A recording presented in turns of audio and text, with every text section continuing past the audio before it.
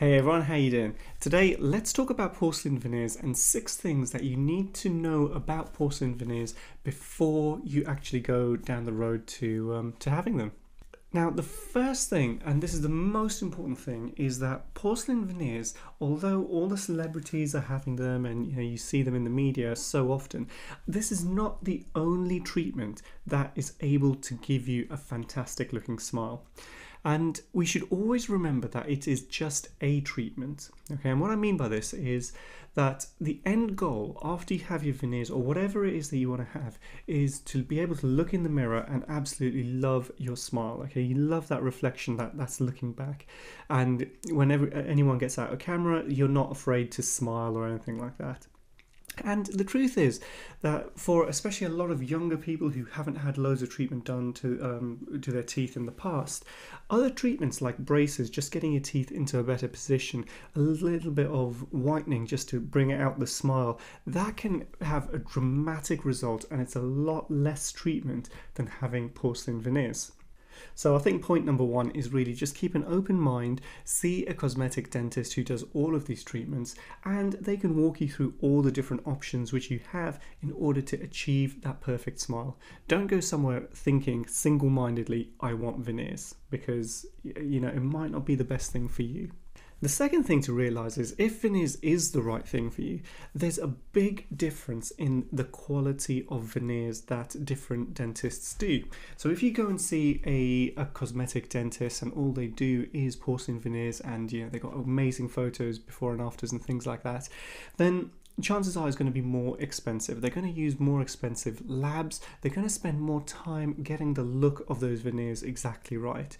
You see, teeth aren't just white. They're a little bit more yellow at the neck of the tooth. They're a little bit more blue at the tips of the teeth, and they've got different textures. Different textures on the surface of the tooth reflects light differently and gives a much more natural appearance.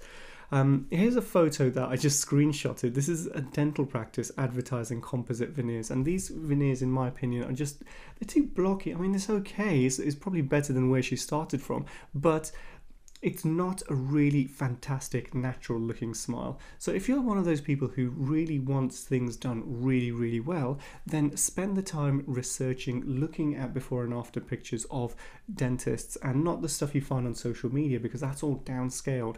Go into the practice, try and find high resolution pictures, and find someone who's really passionate about this stuff. If all you want is just block white teeth, then any dentist can do that. Okay, and then you can go to the cheapest person anywhere and probably get an okay result. It all depends on your personal expectations and what you want to get out of this treatment. A lot also depends on budget, because veneers are expensive. Okay, they can be very expensive. It's kind of like recently I went shopping for a bike, okay, just a pedal bike, and I haven't shopped for a bike for ages, and there's a massive variation. People spend tens of thousands of pounds on bikes, and there is a point where you start getting diminishing returns on stuff like that, but I definitely didn't want to go for the super cost-effective £200-300 bike, because I knew it would be absolutely rubbish and I'd end up buying something middle of the range anyway. The third thing that you need to know is veneers really dramatically change someone's appearance. So you want to be able to preview that change before you commit to the finals, okay? And this is something that we're really focused on this. This is one of the unique things about our practice, in that the way we make our temporaries. Now, any good cosmetic dentist is going to make temporaries, maybe not the same way that we do, but in a way. And we call this a trial smile. The whole smile is made from temporary materials first, and it lets our patients go home and just look at their smile in the comfort of their own home, and they can let all the anesthetic wear off, so you can see how your smile actually frames your lips frame your smile, and you can get feedback from family, friends, all that kind of stuff, without committing to final porcelain veneers. Now this smile preview is really, really important, because there's certain aspects of a smile which we have to get right, i.e. how much of the top tooth is on show when you smile. If we're changing the gum line, we need to be able to preview that before we commit to the finals.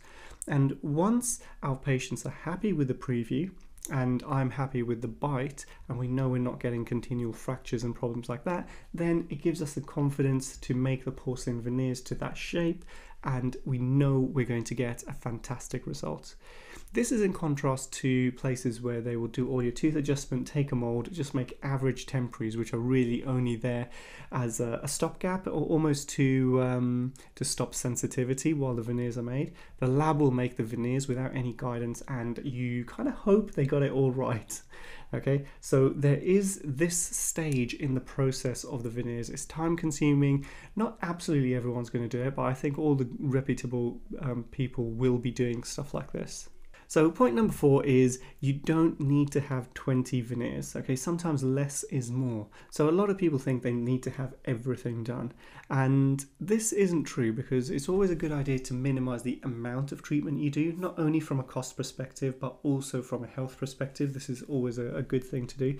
And sometimes we'll be in a situation where actually only the front 4 teeth are causing the main disharmony in the smile. So we can look at whitening and just brightening up the natural teeth, and then having porcelain veneers at the front, and really the front 4 teeth make up maybe 60-70% of a smile. So have something like that. Quite often we find the bottom teeth are a little bit uneven, so instead of having veneers there, we can just polish the edges to take the eye away from any sharp edges of the bottom teeth. This is a much more cost-effective treatment, but not only that, it's less treatment, less upkeep in the future as well. Point number 5 is about non-prep veneers. Okay, so if you've done a bit of research into veneers and types of veneers that you can get, you may have come across this. A non-prep veneer is a veneer which is done without adjusting the tooth underneath. And in my opinion, I don't think, there's probably a handful of cases where we've been able to do this. And, I'm a really big advocate of doing as little treatment as possible, as little drilling as possible, because drilling is irreversible. And with porcelain veneers, the treatment is irreversible. You would never want to have this kind of treatment and then decide 5 years down the line, actually, no, I preferred my teeth back, as they were. The only reason you might think that is if you ended up with a really bad looking set of veneers, and by having that trial smile which I spoke about earlier, that kind of eliminates that kind of risk in there. Now, the thing with non-prep veneers is you're sticking something over the top of your teeth, and that's going to make your teeth look bulky. Now, there is things called minimal prep veneers. So when I say prep, I really mean preparation to the teeth. It's just a slang that dentists use. And minimal preparation means doing as little drilling as possible to reduce the bulkiness appearance of the teeth and still get a fantastic aesthetic result. Now, minimal preparation veneers are irreversible. All veneers, you should think of them as irreversible. It's a one-way street. This is, once you start this journey, you may have road bumps, but it's, that's it. It's a one-way street. And the last point is that veneers require upkeep. Okay, it's not one of those things you just do it and it lasts forever. Veneers have a lifespan, and we tell our patients that typically they last decades. And that's not bad, but we're deliberately vague about it because we don't know. We've had patients who have had veneers by dentists who've worked there before I have, and their smiles are still looking amazing. Over time, what's going to happen is the gum shape is going to change a little bit, and if you look really closely, that margin, that edge where the tooth and the veneer meet, that can sometimes become visible. Sometimes the veneer can break, and sometimes we'll be in a situation where a veneer just comes off. Okay, these are actually really rare considering how many veneer cases we do in any given month, and over a period of years and decades that we've been doing this, the number of people who call us up and say, hey look, one of my veneers has come off, is really, really little.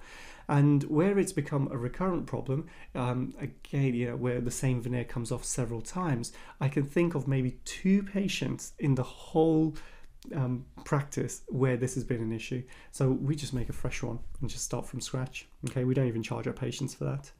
But it's important to know that if you started off with a treatment like braces and whitening, then you don't have this kind of upkeep because you've still got your own teeth and the strength and integrity of your own teeth is still there.